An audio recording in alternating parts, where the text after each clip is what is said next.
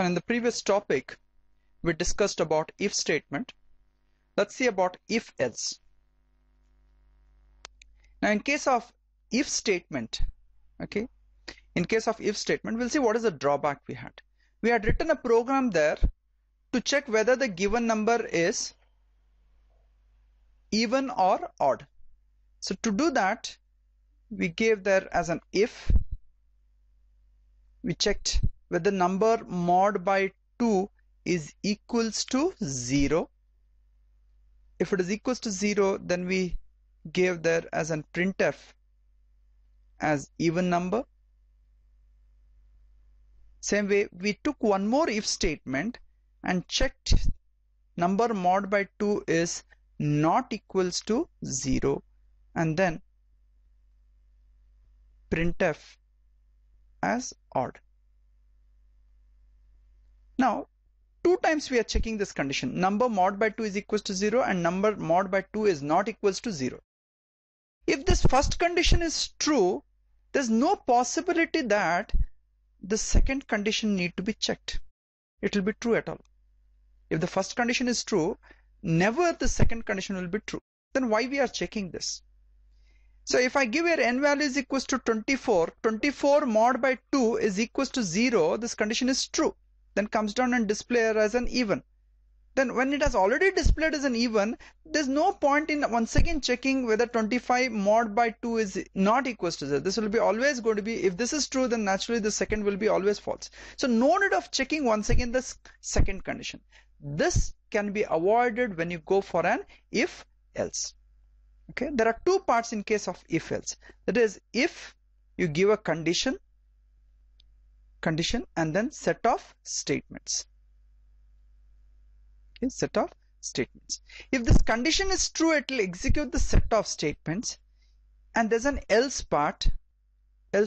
Again, in the else part you have here set of statements. Okay, so that means there are two sets here. One is an true set and second one is an false set.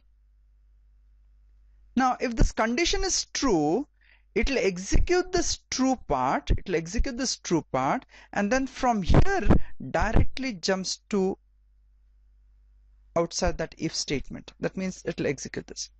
If this condition is false, first it will jump to the else part, execute the else part, and then continue the code. That means in both the cases, if it is true also you have a jump, if it is false also you have a jump. If it is true, execute this true part, doesn't execute the else part. Either this true part or else part will get executed. Fine, I'll take an example. That is to check whether the given number is even or odd.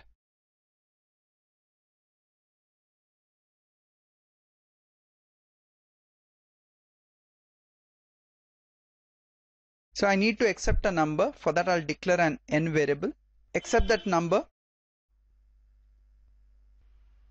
Scanf %d ampersand of n, and now I'll check here the condition. If n mod by 2 is equals to 0, if n mod by 2 is equals to 0, then printf given number is even.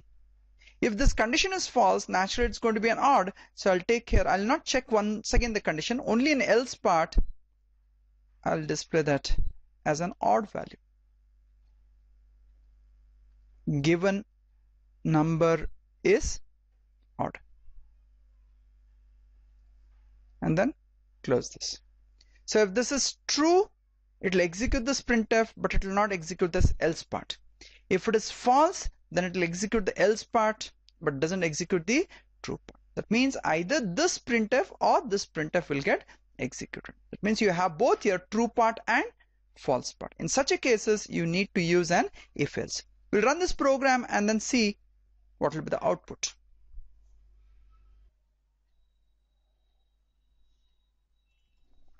Program to check given number is even or odd. We are accepting a number here. and using in scanf, and then check here if this n mod by 2 is equals to 0.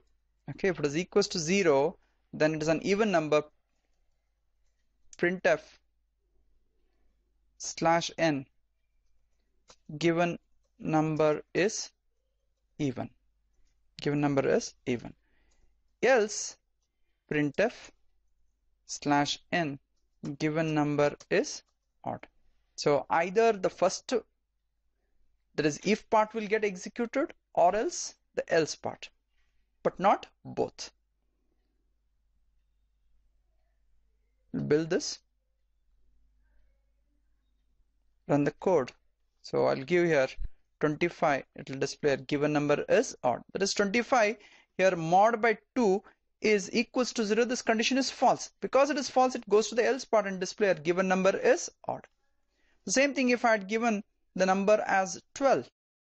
So 12 mod by 2 is equals to 0. So the first, it is untrue. The condition is going to be a true. If it is true, then it will display a given number is even. Either true part will get executed, or else false part will get executed.